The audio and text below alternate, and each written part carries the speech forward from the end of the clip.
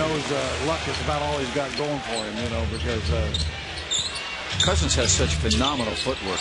Here's Teague. No. Cousins gobbles it up, and a foul is called. And this one is going to be on Nick Stauskas.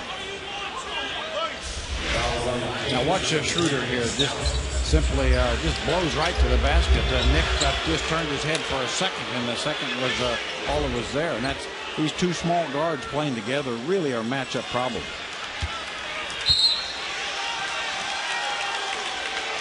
Technical foul has just been called. So that's a technical foul on DeMarcus Cousins, and that will get Teague to the line. I believe that's his 11th technical foul this season.